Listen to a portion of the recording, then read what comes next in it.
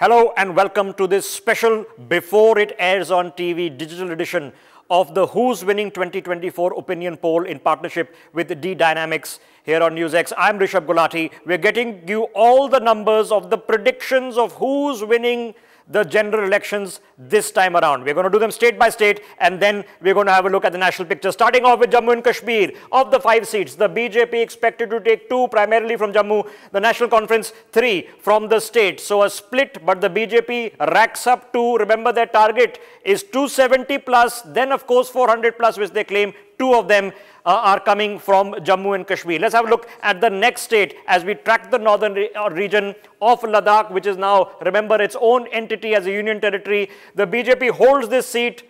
The prediction is that they will retain this seat in the 2024 general election, and the Congress and the India Alliance likely to lose out. Let's have a look at the next state as we track the northern region. The national capital, Delhi, 7 out of 7 went to the BJP last time around. This time the D Dynamics poll says 6 for the BJP, 1 for the Aam Aadmi Party. Remember, these two are in alliance this time around, 4 by 3. They are not competing against each other. So 1, the Aam Aadmi Party might be able to sneak in from Delhi, which is his bastion. Let's have a look at the next major state in North India. Can't get bigger than this. Uttar Pradesh, 80 seats. The largest population, the largest number of people returned to the Lok Sabha. The BJP as a unitary entity has swept the state 2 times. This time also the D Dynamics poll says 73 out of the 80 are going to be in the BJP's kitty directly. The RLD, which is an alliance with the BJP, expected to add a further 2. So the alliance takes 75 here. The Apna Dal also, which has been in alliance with the NDA in the past, is expected to take either 1 or 2 seats. So 73, 75, 77. The Samajwadi Party, just 3. The Congress, 0. And the BSP, which seems to be missing in action this time, also expected to get 0. So a sweep is being predicted for the BJP in UP once again, a major state where they have to do well. Let's have a look at the next state in North India as we track this development. In Madhya Pradesh, in the center, it is a straightforward contest between the BJP and the Congress. The BJP has already held on to the most number of seats in Madhya Pradesh in 2019. And once again, a near sweep is predicted for the BJP in Madhya Pradesh, at whose state level they've just regained power. The Congress expected to get only 1 seat. I don't know whether this is going to be Nakul Nath or somebody else. We will find out. But that's what the poll prediction says in Madhya Pradesh. Let's have a look at the next state as we track this region by region. In Chhattisgarh, where the government has just flipped from the Congress to the BJP expected once again to near sweep the state with 10 out of the 11 seats going into their kitty. Let's have a look at the next state before we get you a region-wise and overall picture. Haryana, the BJP has held this state several times. This time around, the Congress might get about 2 seats. So out of the 10 seats in total, 8 for the BJP, 2 here for the Congress. I will do a tabulation as we go to the next state at the very end so you get the overall national picture. Now, Uttarakhand, if you're living in Uttarakhand, well, 5 out of 5 is the prediction from the Dynamics poll as far as Uttarakhand's Lok Sabha vote is going to go. Let's have a look at the next state on our screens. Is Punjab, where the BJP has traditionally not had a strong footing. Remember, it is the Congress party that was dominating politics. Currently, it's the Aam Aadmi Party dominating politics in Punjab. But have a look at the numbers here. The Congress expected to get 5 seats. The Aam Aadmi Party, another 2. The Shiromani Akali Dal used to be an NDA ally, 2. The BJP, 4. If they come together, this is 6. If these people are in a sort of national picture, currently they are not, it's only a Delhi-centric picture, that would be 7. So Punjab, where the BJP has not had a strong showing, 4 seats. Which of those 4 seats? We'll have a breakdown as we go across this length and breadth of India. Now let's have a look at the next state on our screens as we are tracking North India. Himachal Pradesh, 4 out of 4 sweep for the BJP is the prediction from this poll. Remember, the Congress is in government in this state. We see Vikramaditya taking on people like Kangana Ranaut in their constituency.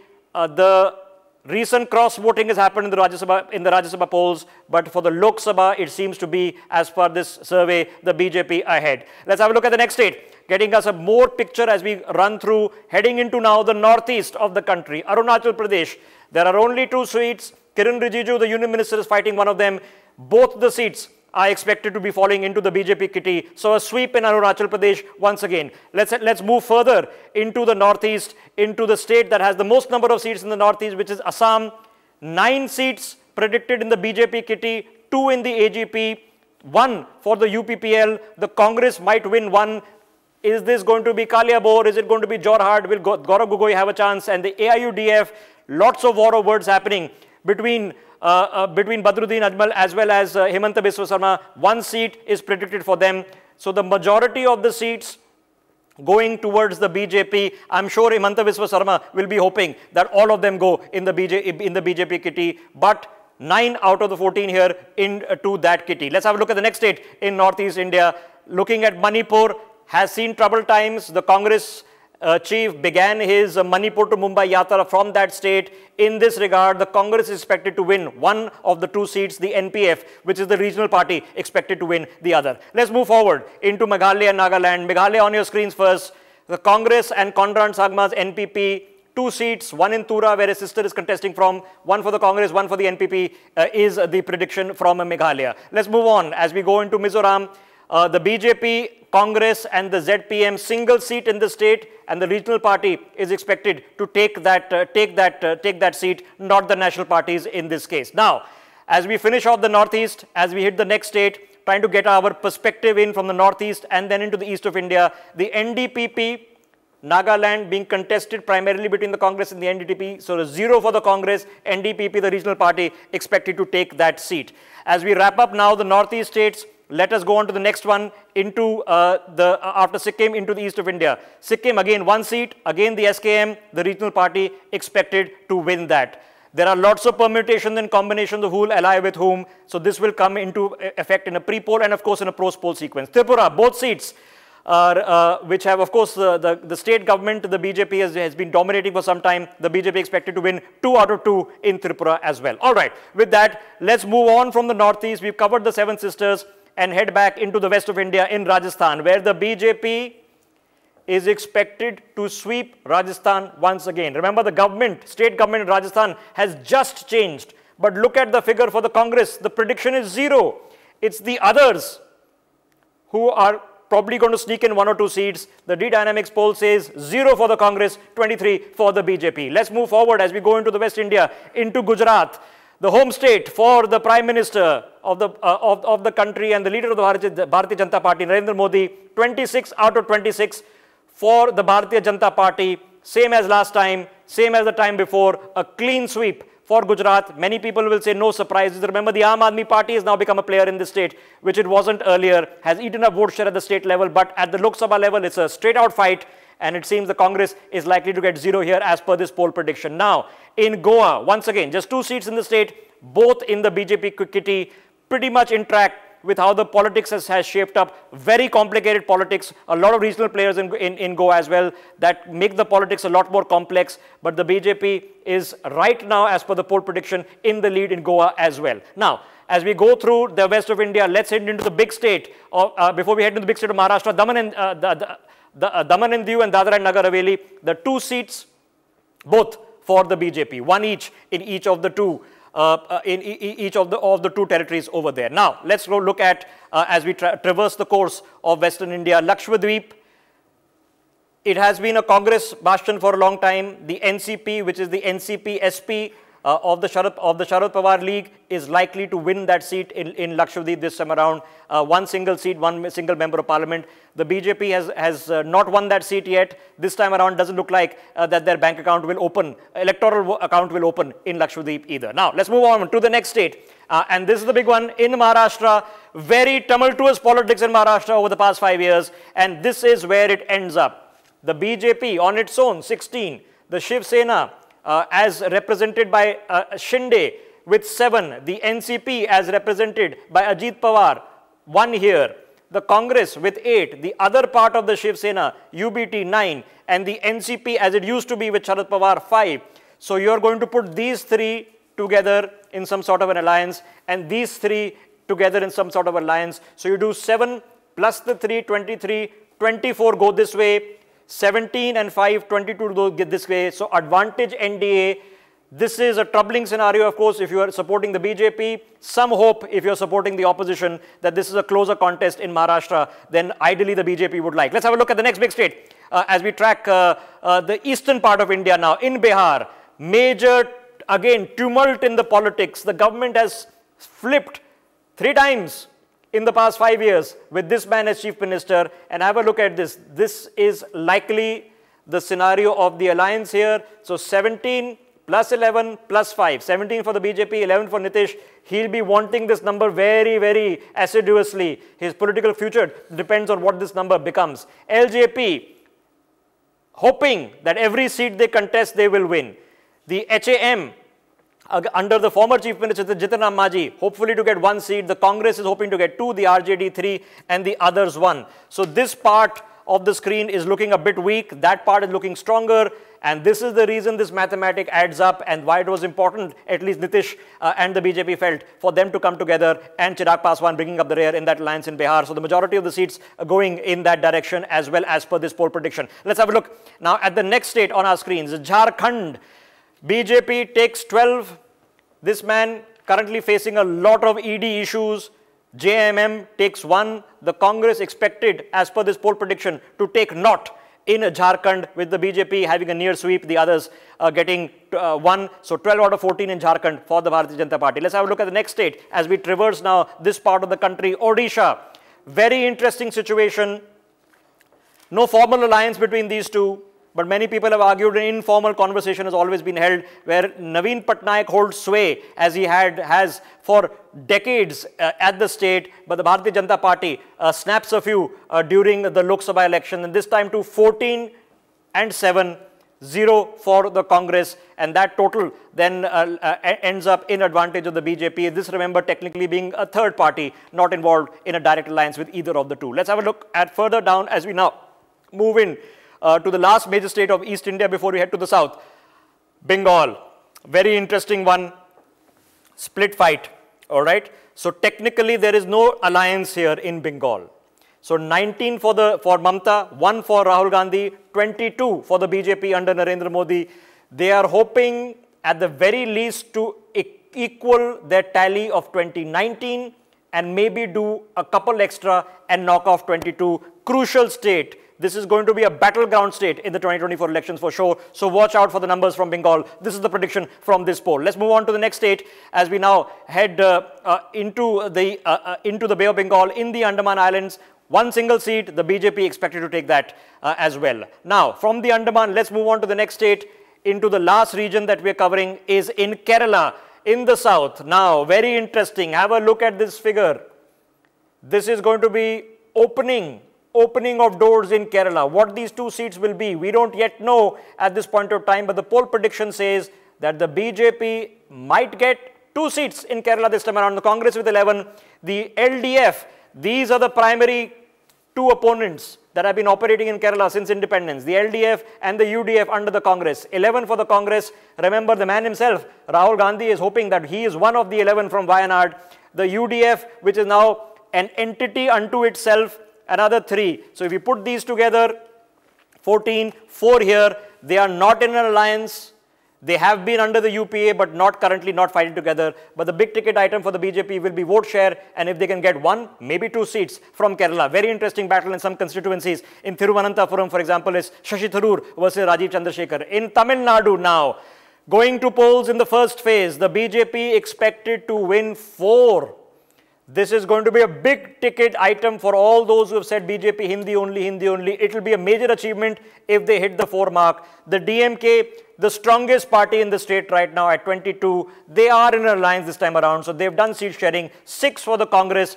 That will be good news for them. This alliance number is what matters for them at 28. The AIA DMK, which is on its own right now, reduced to 3. Not a happy situation if you're either of the former chief ministers of the AIDMK now currently contesting in this cycle. Let's have a look now at the picture that is emerging in Karnataka. Important state for the BJP. Remember, in Karnataka, the patriarch of the BJP, B.S. Yediyurappa, who's held sway there for a long period of time, is no longer there. His son is there. Very important. The NDA has lost this state through the Congress very recently, but at the Lok Sabha, different ball game.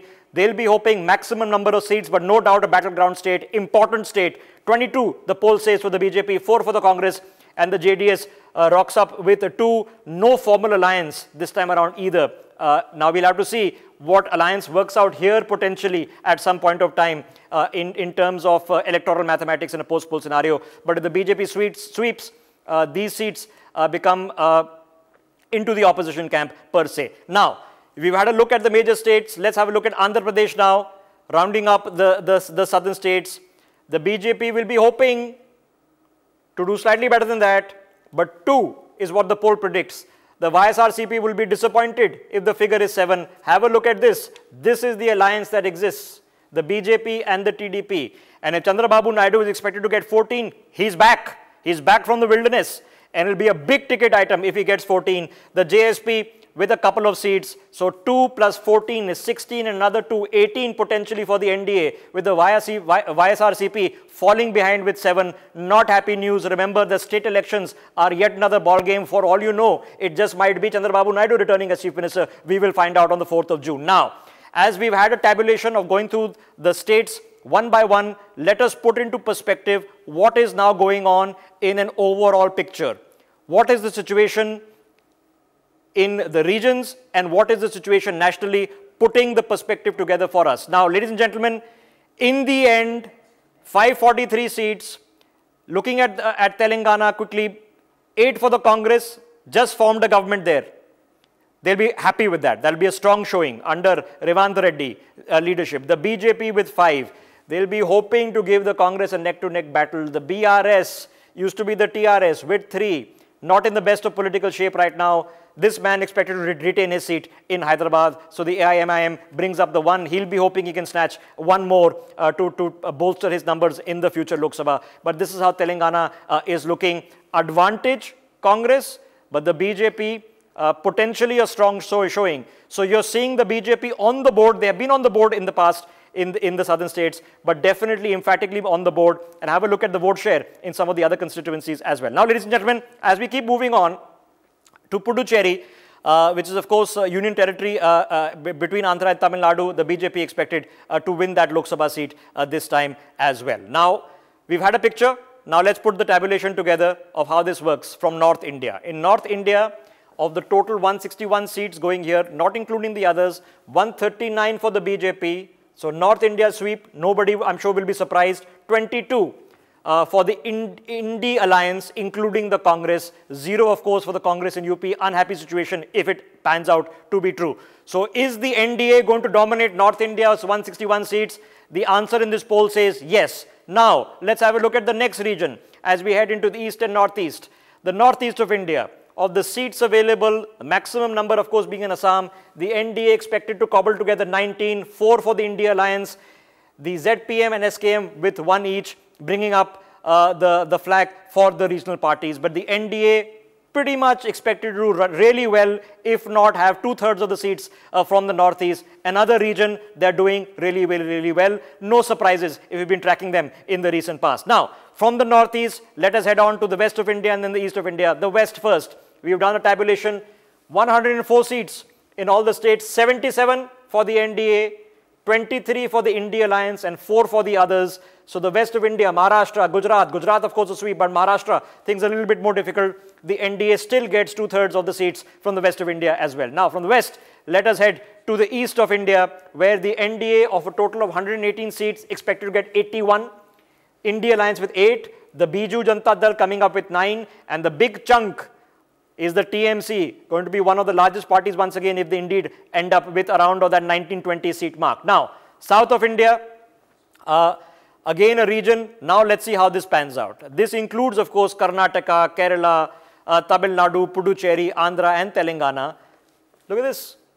South of India has become neck to neck potentially between the NDA. Of course, this is not just the BJP, this would include people like Chandrababu Naidu bolstering the numbers, but this is also not just the Congress, this is the India Alliance. 54-58, the YSRCP, not an alliance with anyone, with 7 and a few others rounding up the total. Now, let's have a look at the tabulation of the big ticket item that actually matters. Ladies and gentlemen, the target for the Bharatiya Janata Party, for the alliance, they themselves say is 400. In the tabulation we've just done as per the D-Dynamics poll, 383 is where the NDA is expected to stand. of which the BJP alone at 325, an improvement on last time, the alliance making a huge improvement, the India alliance falling even further behind, and the others, this includes a lot of the regional parties bringing up 51. So this survey with a halfway mark at 272 is telling you that the BJP will have 60 plus surplus seats to form a government on their own. Along with their allies, they are going to be near that 400 mark. A lot of course, water needs to go under the bridge, but this is where things stand as we speak.